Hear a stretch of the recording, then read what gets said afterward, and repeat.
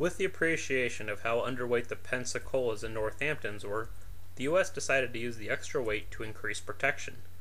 Of the cruisers just starting construction, it was too late to heavily modify the two Portlands, but the rest could be. Well-rounded for their time, these 9,950-ton ships became the 7 New Orleans-class cruisers. New Orleans was started March 14, 1931, and commissioned February 15, 1934. Astoria was started September 1, 1930, and commissioned December 16, 1933. Minneapolis was started June 27, 1931, and was commissioned May 19, 1934.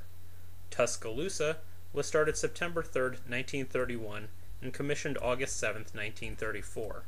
San Francisco was started September 9, 1931, and commissioned February 10, 1934. Quincy was started November 15, 1933, and commissioned June 9, 1936. Vincennes was started January 2, 1934, and commissioned February 24, 1937. Though none would receive any major upgrades, minor variations would divide them into 3 unofficial subgroups. As with previous cruisers, the first 3 were originally designated light cruisers before being redesignated heavy cruisers under the First London Naval Treaty. The 4 survivors would be decommissioned in February 1946, or a year later in February 1947. All would carry the now standard 8-inch 55 caliber guns in 3 triple turrets, 2 forward and 1 aft. The last 4 would use a new lightweight turret. Secondary armament would remain 8 open, single-mount, mid 5-inch 25 caliber anti-aircraft guns, 4 on either side. Small AA and radar would be upgraded throughout the war. Up to 6 float planes could be accommodated on the 2 midship catapults and double hangar. Again, no more than 4 were usually carried. Propulsion remained 8 boilers in 4 rooms, supplying 107,000 horsepower to 4 shafts, driving the ships up to 33 knots. In shortening the hull 20 feet over the preceding classes, the unit principle of fitting an engine room between boiler rooms 2 and 3 was dropped, and both engine rooms were put behind boiler room 4. For safety's sake, the last 3 had auxiliary diesel generators added to provide power in case a single hit knocked out all 8 boilers. Armor again improved. Side armor increased to a maximum of 5 inches.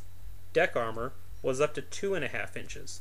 Protection for the main guns was vastly improved. Turret armor leaped up to 8 inches. Barbette armor was increased up to 5 inches in all, except Tuscaloosa and San Francisco, which had up to 6.5 inches. New Orleans was at Pearl Harbor with her engines disassembled for upkeep when the Japanese attacked. She received very minor damage in the attack. She spent mid-January to mid-February 1942 at the West Coast, having her engines overhauled, completed, and receiving minor upgrades. After escorting a convoy to Australia, she returned to Pearl Harbor and joined the carrier Yorktown in sailing back to the Southwest Pacific, where she supported Yorktown and Lexington at the Battle of the Coral Sea. Returning to Pearl Harbor, she sailed with the carrier Enterprise at the Battle of Midway. In August 1942, she screened the carrier Saratoga at the Battle of the Eastern Solomons, and then escorted her back home when hit by a Japanese submarine torpedo. She returned to the Solomons in late November 1942. At the overnight Battle of Tassafaronga, she was hit by a 24-inch torpedo which blew everything forward of her number 2 turret clean off. Repairs would keep her out of action until August of 1943. Returning to action, she would spend the rest of the war escorting carriers and providing fire support. Astoria was escorting the carrier Lexington on December 7, 1941. In January 1942, she escorted the damaged carrier Saratoga to the West Coast for repairs. In February 1942, she joined the carrier Yorktown and escorted her through the Battle of the Coral Sea and the Battle of Midway. On August 9, 1942, she was sunk in the overnight Battle of Savo Island. Minneapolis was conducting at-sea training in Hawaiian waters when the Japanese attacked Pearl Harbor. In late January, she joined the carrier Lexington and escorted her through the Battle of the Coral Sea. At the Battle of Midway, she escorted the carrier Yorktown. At the Battle of Eastern Solomons, she was with the carrier Saratoga. At the end of November 1942, she was hit by 2 torpedoes in the overnight Battle of Tassafaronga, which blew her bow forward of the No. 1 turret off. Repaired by August 1943, she would spend the rest of the war escorting carriers and providing gunfire support, most notably at the Battle of Surigao Strait. Tuscaloosa was patrolling Icelandic waters when the Japanese attacked Pearl Harbor. She spent all of 1942, 43, and most of 44 in the Atlantic. She escorted convoys, most notably the disastrous PQ-17, throughout the Atlantic and Norwegian Sea. She also provided fire support for Operation Torch, the Normandy invasion, and southern France, before finally moving to the Pacific in late 1944. She would spend the rest of the war providing fire support at Iwo Jima and Okinawa. San Francisco was also in Pearl Harbor being overhauled when the Japanese attacked. Lightly damaged, she sailed with the carrier Saratoga during the aborted relief of Wake Island in mid-December 1941. In February 1942, she moved in the Southwest Pacific and joined the carrier Lexington, missing both the Battle of the Coral Sea and the Battle of Midway due to escorting convoys. She rejoined the fleet in time for the Guadalcanal battles. She was escorting the carrier Wasp when it was sunk. Next, she was flagship of the overnight Battle of Cape Esperance.